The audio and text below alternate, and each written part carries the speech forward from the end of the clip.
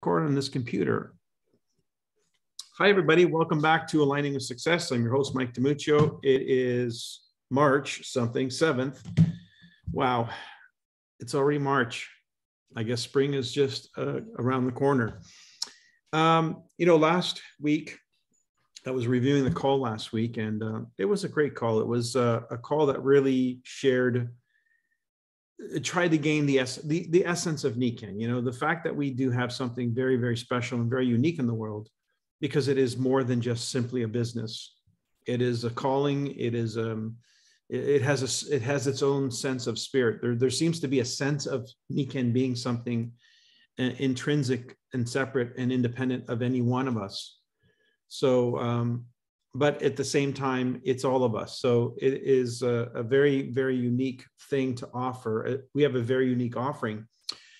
I just got off of a call. It's actually still going on with the Sovereign Life team. We had a guest speaker sharing her wisdom and answering questions from these newbies.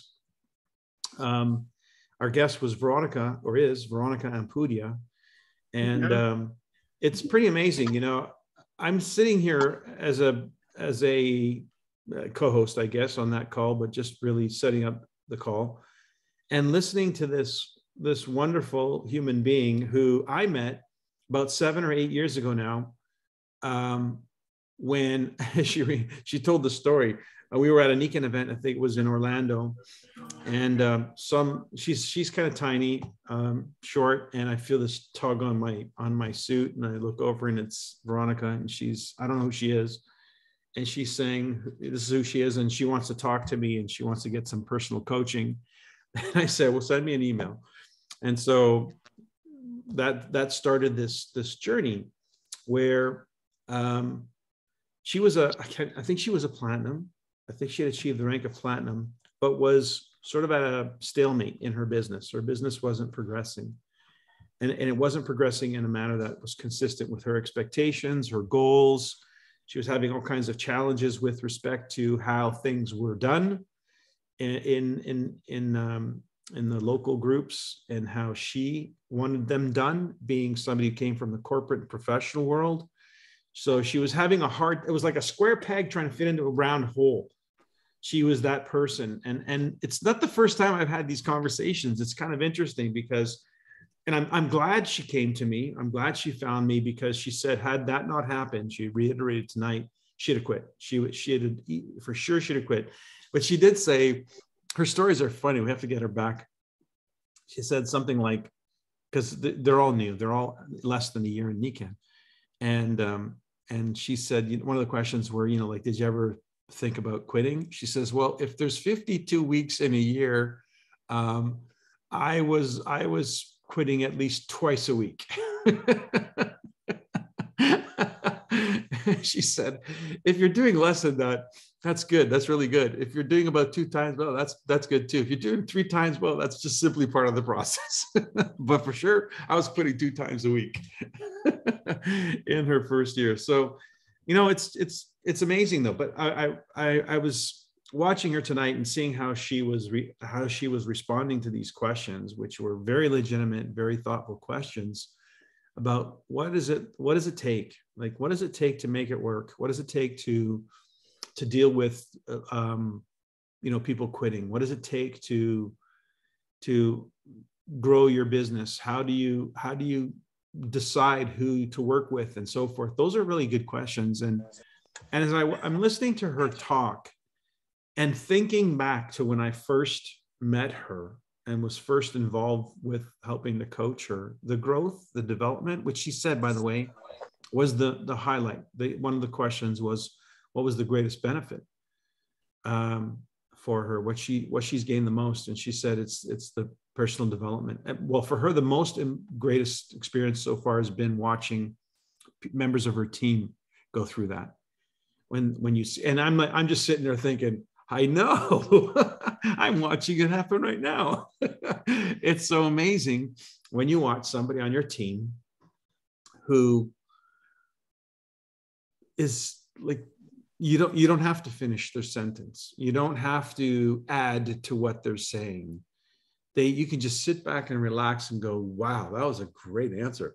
I should have recorded this. Well, I did, but it's just a thrill when you have members of your team who are shining and in their own right. And I can tell you, she was mentioning one of the people on her team where this is a platinum who does everything for their downline and has a hard time saying no. But she says the problem is her business is stagnant. There's no growth. Why do you suppose? Because you've got to make room for the leaders to lead. But she did identify something that I thought was interesting, and we'll come back to because the conversation started before you guys joined about team building. And I think that's a great, great topic. She said that they've identified 4 categories of people. There are those who just simply want to use the products, and they're happy to be doing that. There are those who want to sell the products and make some money selling the products, but they don't want to invite other people to the business. They're happy doing that. Then there are those who do want to invite others to the business, but they're not motivated to go maybe beyond silver. And then there are those who want to build an organization, build a business, and really develop an organization. And they've identified them as different. These are people who want to go gold and above, so to speak. And the reason why it's important to know who you're dealing with, and when you invite them into the business, to present that as an option. I think the reason why that's valid is because it's not one shoe fits all. And we can make a huge assumption if we think they join, therefore they want, the big prize. That's a big assumption. And as I've been working with this new team, I find that a lot of them being, first of all, new to entrepreneurship, they're in the E quadrant, and I'm talking about the B quadrant lifestyle, but they haven't even figured out how to be an S quadrant. Because you can't, if you know the book that we were asked to read recently, The 7 Habits of Highly Effective People. I remember that was one of the first books I was ever encouraged to read. And that author, one of the books that we recommended in our training system is from that author. That book was called First Things First, which is one of the subchapters of 7 Habits of Highly Effective People, which I think, by the way, if you haven't read it, there you go. I think it's a book. Thanks, Leo. I think it's really a good book that ought to be maybe required reading. If somebody says to you that they really want to build a business and they want to build a big business, and they've never been a business owner, then they have not yet learned some of the fundamental psychological and emotional challenges that have to happen before they're even ready to step into those shoes. And I think it's a big mistake if we don't recognize that. We need to recognize that sometimes they need baby steps first, what they call private victories in this book, The 7 Habits of Highly Effective People, where you go from being dependent to being independent before you go to interdependent. You don't go from dependent to interdependent. And the relationship in Nikan is, and the reason why you see me doing this is because E quadrant, S quadrant, B quadrant. E quadrant, dependent, S quadrant, independent, B quadrant, interdependent. So don't assume somebody who's in the E quadrant is going to, just because they join Nikan and just because you can train them, is going to have a B quadrant psychology. They're not.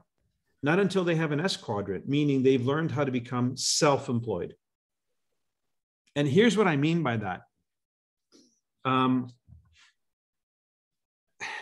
One of the things I find, one of the great challenges when you got an E quadrant person is they make a great employee, they make a terrible boss. And what I mean is, if their boss says you got to come to work at 8, even though it may be inconvenient, even though they may have other plans, even though whatever, they don't like it, guess what? They go to work and they show up on time for 8 o'clock, if that's what they're told to do as an employee. They follow those instructions regardless of how emotional they are about it, they end up at work. Give that same person their own business, and you say, hey, there's an appointment. You need to book an appointment for 8 o'clock, and see what happens. How often that appointment gets postponed, or, oh, I slept in, or, I can't really do it. Do you have another time? Do you have another, did you record it? Can I watch the recording? You start to hear all of this nonsense when somebody is put in the shoes of the S quadrant, when they're now being asked to be self-employed. All of a sudden, they become a terrible boss, a worse employee. So I think it was Richard Brooks said, we got to tell our people to start treating their business like a job.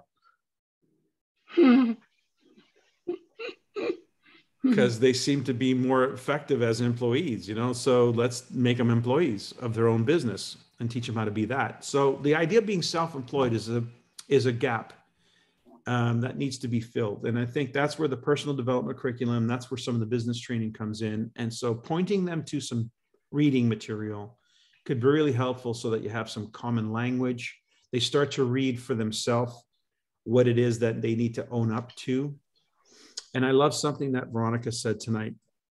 She said, Niken, the personal development is like, she says, Niken is like a mirror that they put up in front of you, and you're standing in front of it naked, and everything you like about yourself and everything you don't like about yourself, you just got to learn to love everything about yourself. Because how else are you going to manage? If you're going to be completely fearful and constantly second guessing yourself and doubting yourself and so forth, you just got to learn to love every part of you. And that's when you really start to take off in your business. Anyway, coming back to the team building, and I want you guys to start chiming in, who right now are building teams. I think, Yoko, I think you said you're in the E quadrant. You're operating your Niken business in the E quadrant. That's what the retail model is. Yes. So the retail model is the E quadrant. The franchise model is the S quadrant, and the network marketing model is the B quadrant. So we go from sales to sponsoring to team building. Those are the three concepts, the consciousness that has to shift. So sponsoring is the act of teaching people about the business and enrolling them. Maybe giving them some guidance as to what it is that they need to do to be self-sufficient. But team building is different. Team building really is what is discussing the purpose of the team. It's creating an identity for this team. What is this team about? What is this team? What makes this team a team? And now it's interesting that we're having this conversation, and I'm going to talk for about 10 minutes and then I'm going to throw it out to you guys. So when Sophia, Savannah, and Elena approached me in the summer or the spring, late spring of 2021 last year to do Niken, just in my office over there, the round table, we decided that they were going to move in. So, one day they just showed up with suitcases, so I assumed they were moving in. So that's what they did. All three of them just start rolling in with suitcases. I'm like, you guys moving in? Like, yep. Oh, okay. So that was that. Anyways, probably a good move on their part. So I decided, okay, we don't start something until we know what it is that we're doing here. What are we doing here? Because if I don't have context, if they don't have context, what are we going to say to people? Like, how are you going to approach people until they get passionate? Oh, by the way, another golden, what do you call it? A gold nugget from Veronica.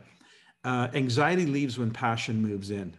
They cannot coexist. So if you're experiencing anxiety, replace it with passion. What are you passionate about in Niken?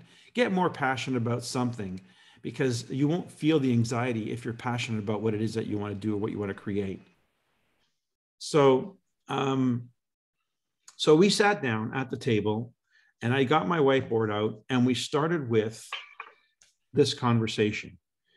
I said, people join Nikken every single day. All it takes is $20 and they're in. That says absolutely nothing about anyone. It's $20. It says they've got $20, or they can put $20 on their credit card. It tells us nothing. So joining Nikken is something most Nikken people do. They invite people to join Nikken. I said, that's really falling short of the mark, because that doesn't actually enroll them in anything other than a subscription to buy wholesale. So what are we going to enroll these people in? Because depending on what it is we want to enroll them in, this is going to determine the information we have to present to them. You can't be enrolled in something and not know what it is you're being enrolled in. You have to be informed to be deciding if you want to be enrolled in it. So the first thing we have to do is decide, what are we enrolling these people in? I said, most people, they talk about the products, they talk about the opportunity, and they enroll people in Nikken. They don't even enroll them in a business plan.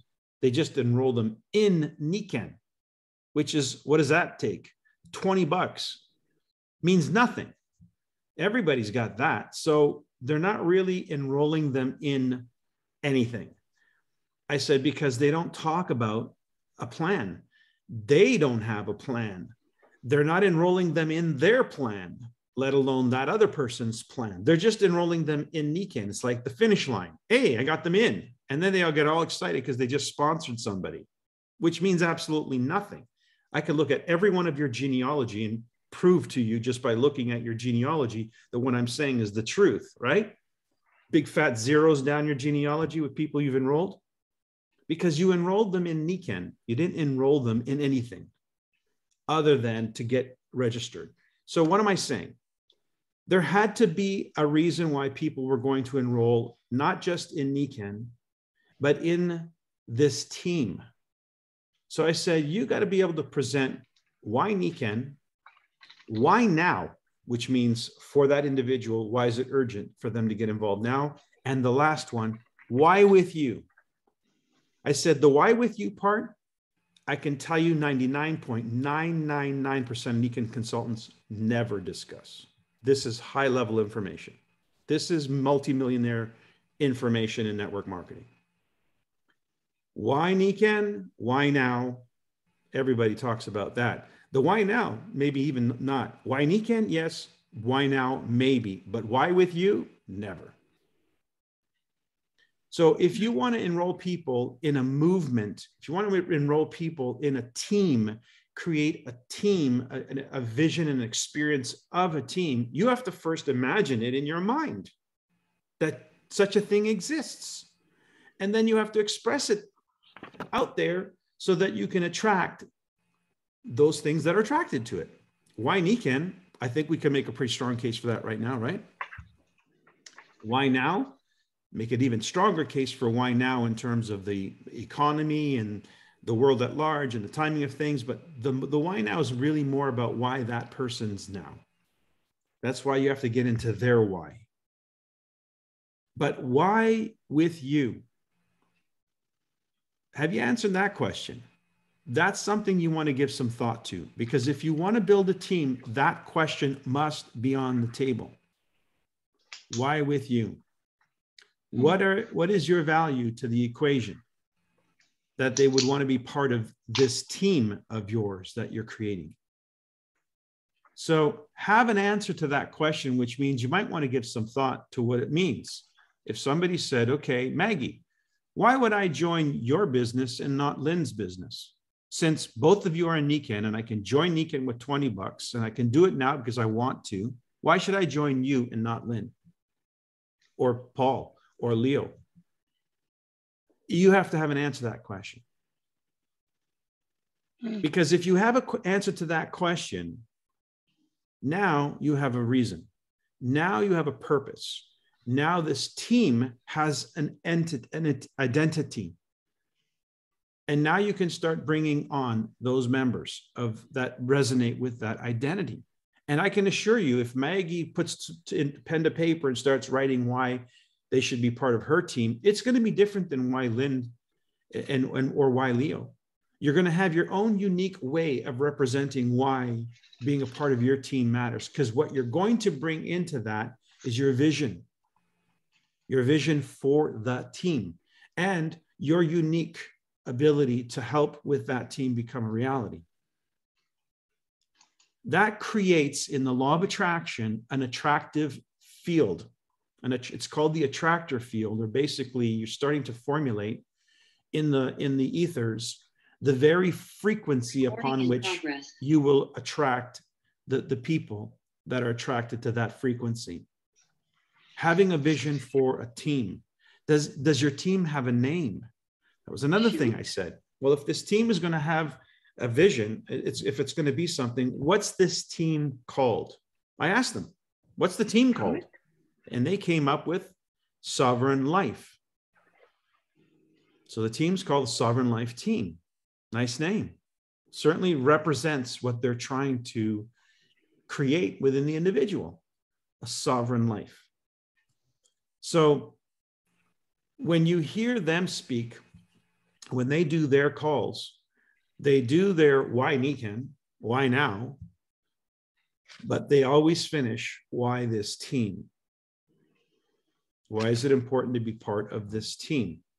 What's this team doing that you would want to be a part of regardless? So if you want to have a team, the first place you need to build the team is in your mind. You need to see it in your mind. You need to give that team an identity. You need to give that vision an expression. You need to put in words the best you can. What does this team represent? Why does this team exist? Why would somebody want to be part of this team? Now, I can tell you in Latin America, each of the team leaders have their own name. They have their own group names. Jiku is one. Gloria Navas' team is Koi. Veronica is Oreca. All of those leaders started to give identity and logos. They even created logos to their team identities. Now, that doesn't prohibit somebody in their downline to create their own identity. In fact, they encourage it. When a leader wants to take on the role of building a team, they start to create an identity for the team. So something I think worth doing. I mean, one of the things that I did from the very beginning, or way back in the day, is I created a thing called the Royal Alliance. That was in place of an organization called Team Diamond, but I was always giving the name. I was always giving a name to what it is that I'm trying to create. Some of you are on my chat called Team Canada. There's always a name. It's an identity. You're giving birth to an identity by naming it. And so if you want to have a group, if you want to attract a group, start imagining it in your mind, give it an identity, give it a name, define why it would be, why would you join this team? Why would somebody join this team? And if you want to really challenge yourself, say, why would they join your team and not mine, as in Mike DiMuccio? Because you probably have a lot of good things to say about why somebody might join my team. But if you can rise to the challenge of saying why they should join your team over mine, then you're going to start giving some real beautiful definitions to what makes your team unique and special. You know, maybe it's because it's younger. You know, Mike's been at this 30 years. He's old. He's got, you know, he's at the top. He doesn't need to go any further. He's not hungry. This team is a team that's hungry. This team is a team that's on its toes, not on its ass. This team means business. You make it up. I don't care, but do it. Give your team, birth your team in your mind, because that's where it always starts. And then it will grow from there. So some of you have had some practice at this, or getting pretty good at it. If you want to share your experience of what I'm talking about, or just what this means to you. Anybody? Paul, I see you unmuted. Go ahead. Sure. Well, my team has a name. It started a long time ago. Bruce Black just said, you know, Gavios Wellness Center, but about a year and a half ago, I changed it to Gavios Wellness Network. It's not a center that people go to. It's a network. And the reason people join me is because they know me. They know what I mean, I'm all about the 5 pillars of health, and usually it's body and finances that where the key is, the need is. But I think fundamentally, it's the social relationships that bring people together that are important. So when I introduce people to other people in my upline, they still have their relationship with me first, and then their people have their relationship with their people, and yeah, we all like the same thing in NICAN, but I think teams have a social gel that's super important. That's what I'm thinking. Agreed. Well, I just want to help you a little bit with that, because you said society or the financial pillar and the body pillar. That's why they would join NICAN. That would be their reason for doing, you have to answer why NICAN, why now. Yeah. The why now is essentially why them. The why now also is the timing. It's presenting NICAN in a way that shows that its timing is ideal. When I talk about the timing of NICAN, I speak about the fact that NICAN has a new CEO, that it has a vision for 2025, that it's laying a foundation internally through its technology and its team to lay that foundation for a accelerated growth curve. It's taking its lead from what we experienced as a microcosm in Latin America, where they were able to transition from an older audience to a younger audience. That has not yet happened in North America or Europe, but that is what is on the table. So, and I say, while the baby boom market may have heard of NICAN, maybe we've only got about 2% market penetration, if that. Gen Y, Gen X, Gen Z, nobody's ever heard of NICAN. So it's like starting all over again, but with a company with 47-year track record. So how I present the timing of NICAN, and then of course, with everything that's happened in the last 2 years, finances and health being now on everybody's mind, another reason why timing. I speak to the timing, but the timing where the individual is concerned is, where are you at in life? Are you done, or you got somewhere to go? How bad do you want to get there? How far do you want to go? That's about the individual and their sense of timing, their sense of urgency.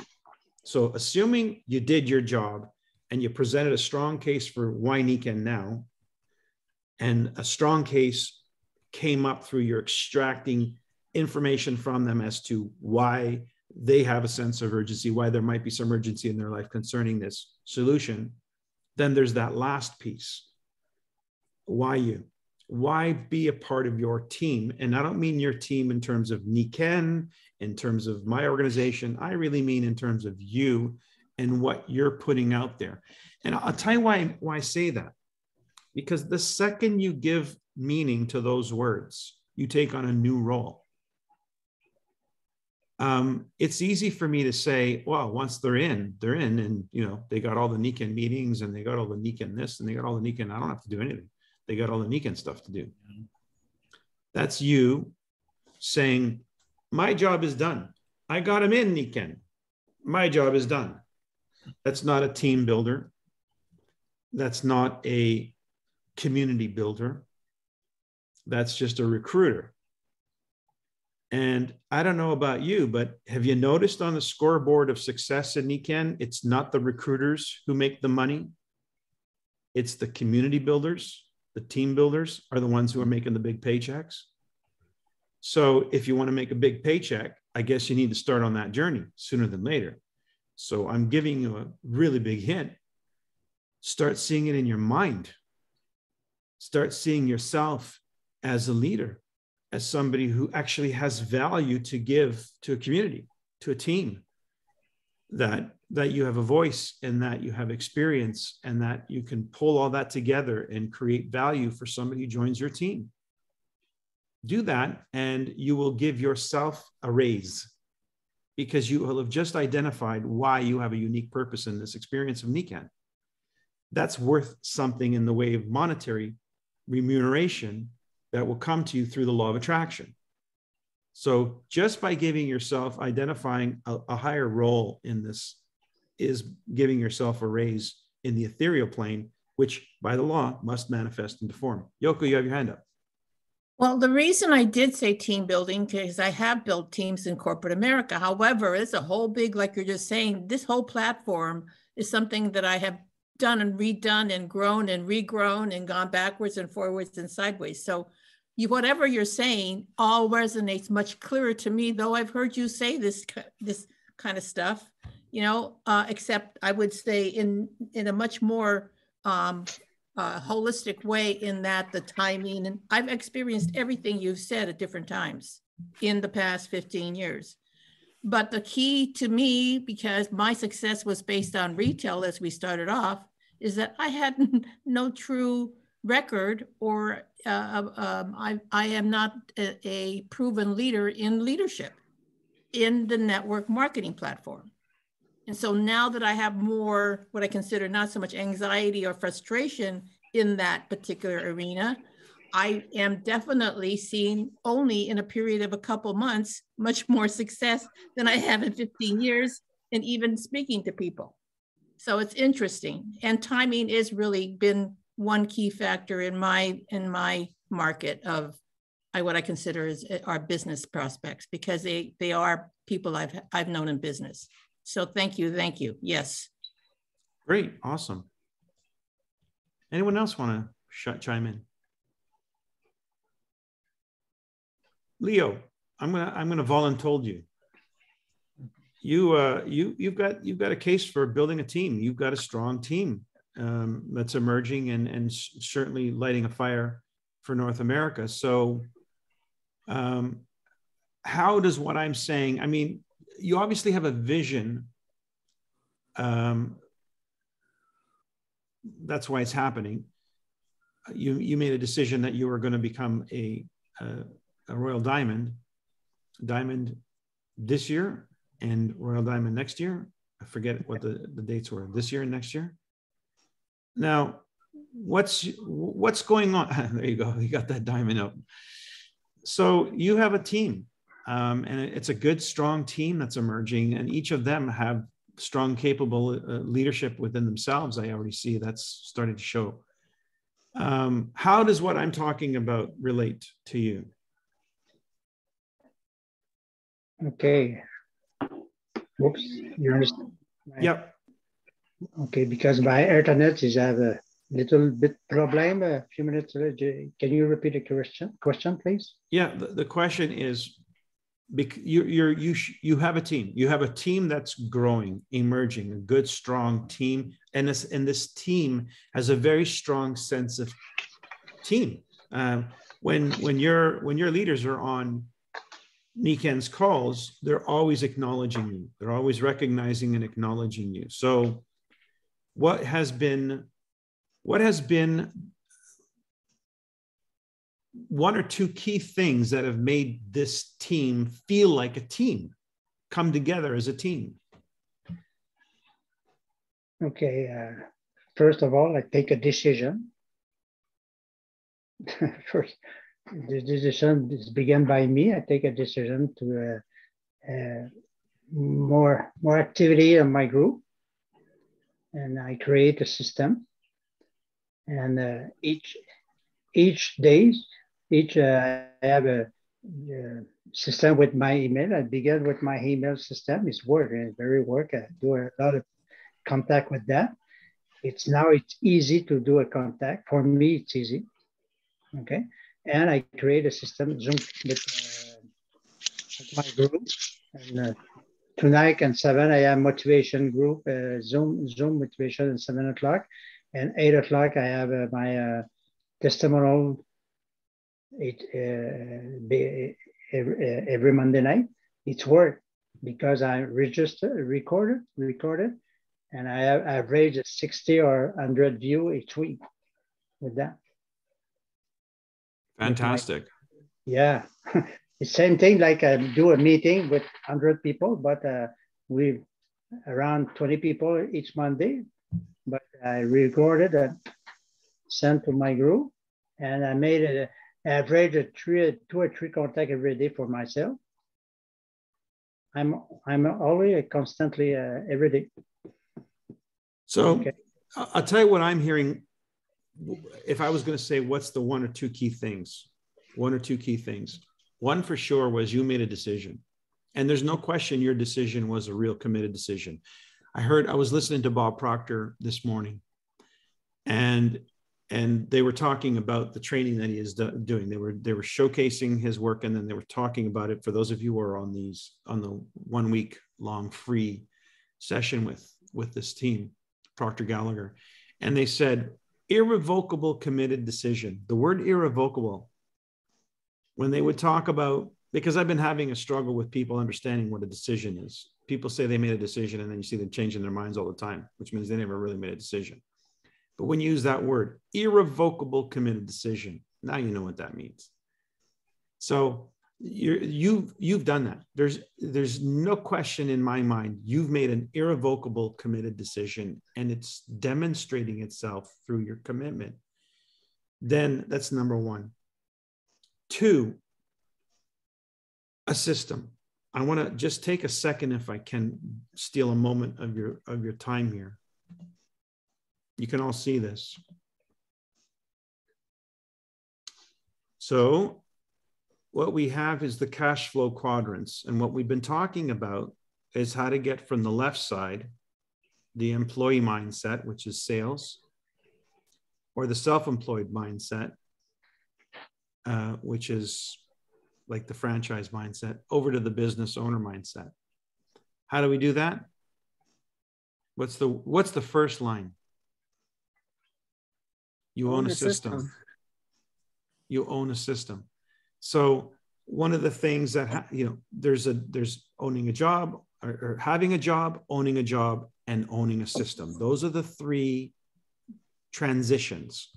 So what you, by creating a system that you adhere to and teach, you repositioned yourself into the B quadrant, because now it's not about you. Now it's about the system. For the person in the S quadrant, guess who it's about? Them. This platinum that Veronica's referring to, who says, oh, I can't say no. They don't say no because they don't want to say no. They want the attention. For them, having a following is what gives them a sense of self-worth and power. So their ego is all, built up on the need to be needed. That's the S quadrant concept. That's the S quadrant mentality. That's the boss who needs employees to be the boss. And the B quadrant, the business builder quadrant, is I don't care to be the smartest person. I don't want to be the smartest person. I want to be surrounded by people who are smarter than me, who can take the system and run with it. That requires somebody who's not feeling the need to be important. They just feel the need to grow. They're tied to the outcome. They're not tied to their ego. So that's a movement into the B quadrant. And I'll give an illustration of an S quadrant, or the E to the S quadrant situation, the emotion. Oh, I'm afraid to call somebody. You're afraid. Why? They're going to kill you? They're going to hunt you down and kill you? Like, what? Why would you be afraid? Well, what if they say no? Oh, I see. So this is not about them. This is about you. That's another symptom of the E quadrant struggling to be in the S quadrant, where it's all about them. It's all about how they feel and the fear that they have and all that. And they don't realize that this is making this all about you and not about the job, which is to serve. So as long as you're focused on you and your outcome is measured by whether they go the direction you want them to go, then your self-worth is tied to other people. It's not tied to you and something strong within you. It's tied to the circumstances outside of you. It's a very weak and vulnerable position, which is why it's the big gap. The biggest gap is from E to S. It's not from S to B. So there you go. If you recognize those symptoms, you'll know where they're stuck. So how do you get them unstuck? How do you move them past that? You got to get to the real question, which is what's more important to you? What's more important to you? Having a result that works for your business or being right? What's more important to you? You know, having a result that grows your business or feeling secure that you made the right decision to have this business? You know, there's a lot of people who look for the external validation every day. You know, as Veronica said, I was quitting 2 times a week. So helping people move past those emotional blocks are going to be the key to building an organization. So sorry I interrupted you, Leah. Did you have something else that you wanted to add? You know what? Always I wait for somebody in my group push me, okay? And that's happened with my group on this moment because many years ago, I'm too low profile, you know, I do my business low, you know what I mean? But now, that's what I said to my coaching Zoom tonight. I said, it's my first year, I have a pressure to go to Japan.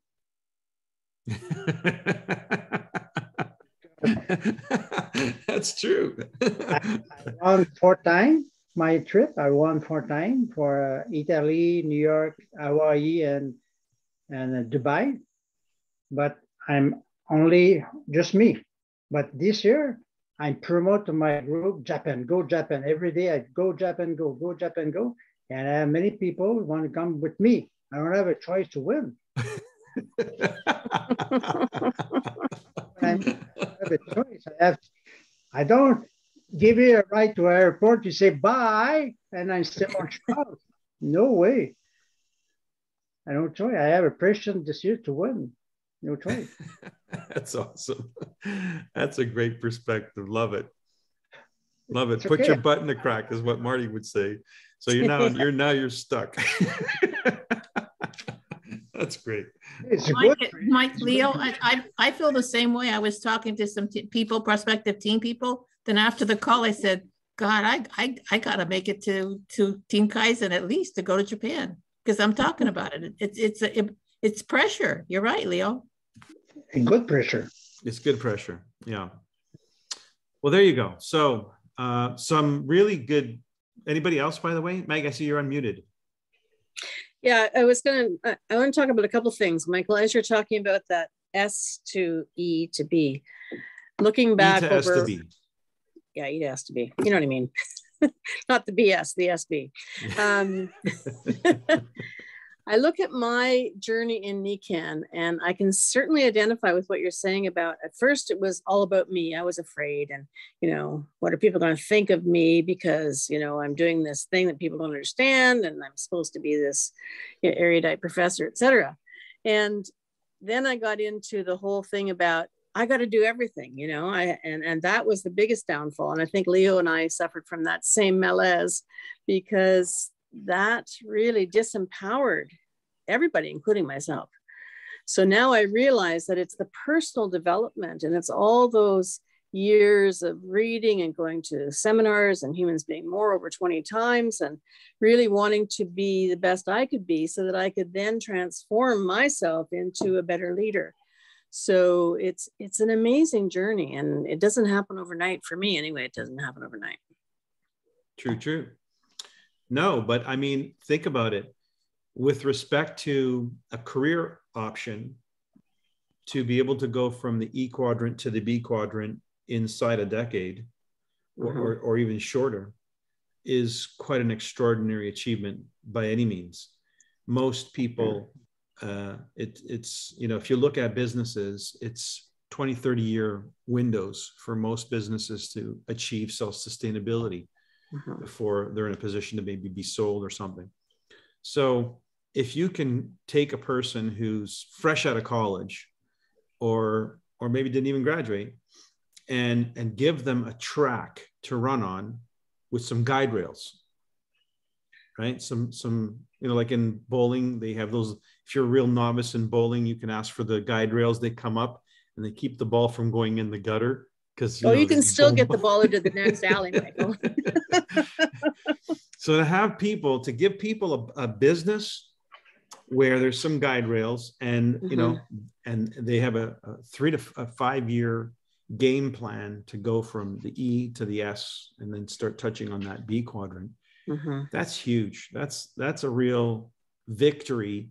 And considering we're at a time right now where a lot of people are displaced. A lot of people don't want to go back to what they were doing. Now that they've had a taste of what it feels like to actually detach from the pressure of a job and so forth, providing them with a vehicle like this. So then again, it comes back to the question, what are you? Why would they join you? In this context, having this conversation that we recognize we're moving people from E to S to B. Sometimes we're fortunate. I got to tell you, what I did right when I launched my Nikken business is I went for S quadrant and B quadrant people. So when we came up with the list for the $1 million list, entrepreneurial, influential, resourceful, those were the qualities that we would expect in somebody who is in the S quadrant or the B quadrant. It's not necessarily something like an employee is not entrepreneurial. So, but that doesn't mean they can't be. You just don't know until you give them a chance, you know. But if you want to shorten the growth curve, if you want to accelerate time frame on your business, you are a business recruiter. You are a business owner. Recruit talented people. That's what you should be doing. You should be looking for and recruiting, like a headhunter, talented people. Poach people who are very talented from something they hate doing and show them something they may love doing. Right?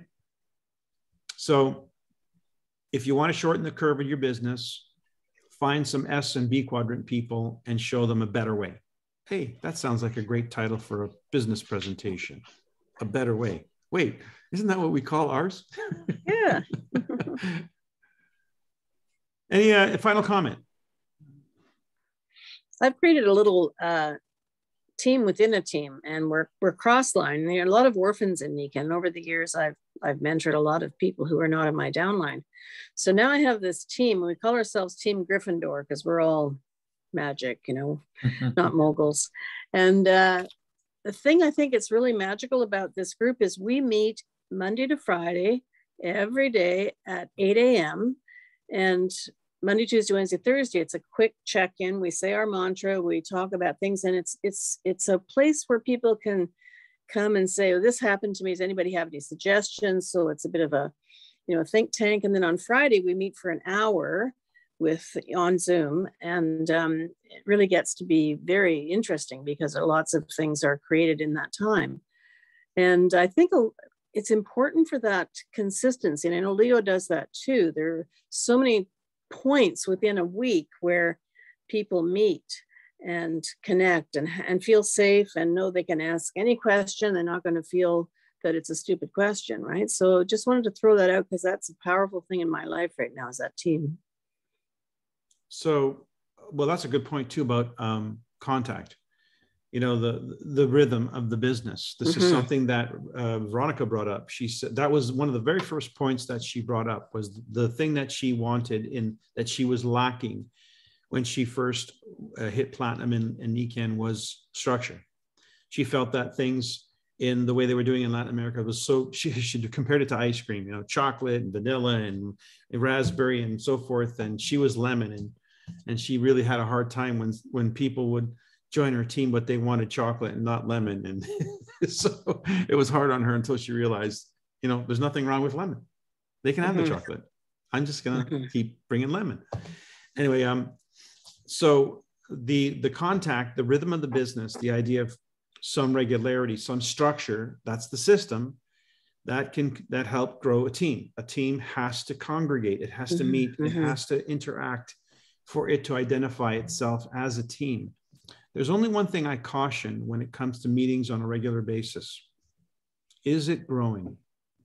That's the question that needs to be addressed, because if it's not growing, then it's a meeting for the sake of meeting a clique and not necessarily a function.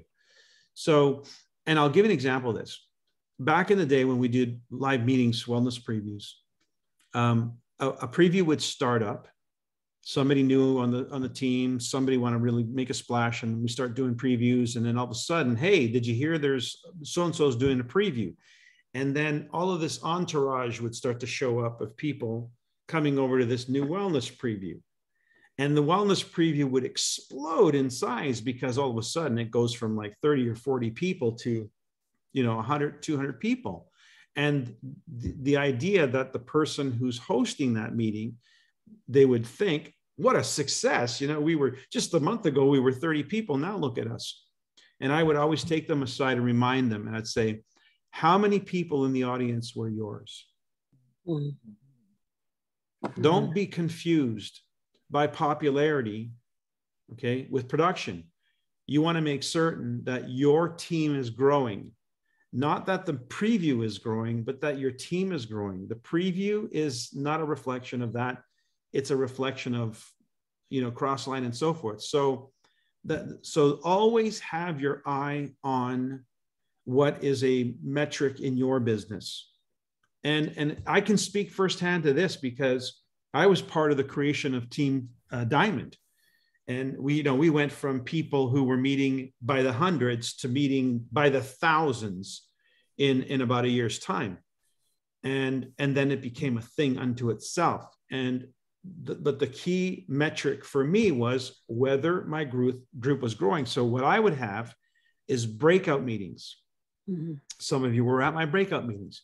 I had a breakfast meeting, for instance, following the event. That was my way of saying, okay, we came together, we did all this, now let's isolate, and now let's talk turkey. And that gave us a chance to become a team, my team, and so forth. And then as a diamond would emerge, or a royal diamond would emerge on the team, then they would do their own breakout.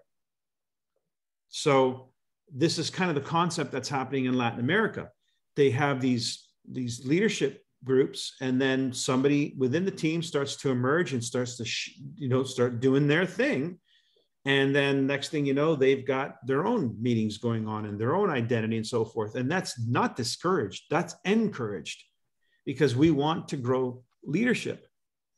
We want to help develop more leaders. And in order to do that, you've got to give space for somebody to be a leader. You got to let them, take on that role and not sabotage that. So, and yet instead encourage it. So keep always an eye on the metrics. Is it growing? Is your team growing? Is your business growing? Don't just look at the meeting. Is the meeting growing? Yes, we all enjoy being part of something big and something with some regularity. Gives us a sense of structure and belonging. But the thing that I think that matters most is it growing? So keep your eye on the prize. Make sure your business is growing. Guys, I think that's it for tonight. I want to thank everybody for joining. And I'm glad we got this conversation about team building on, because I think it's such a huge thing to recognize the role that team building plays in helping somebody to migrate from the E, the S quadrant over to the B quadrant.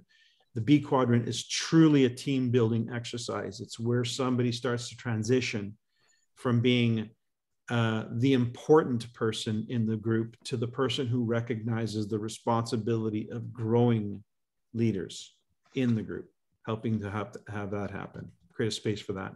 And a system is the key to that, by the way.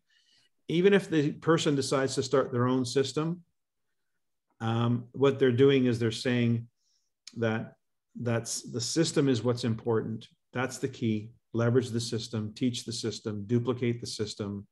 It's not the person, it's the system. And that way the ego is tamed. And then, of course, if the system isn't growing, if your team isn't growing, look at somebody else's system. Borrow some. I don't think there's too many original thoughts in Nika, and everybody steals from everybody and calls it their own, but it doesn't matter. It works. Keep it working. All right, everybody. Have a great evening. Thanks for chiming in. Thanks for Thank you. sharing your time. Bye.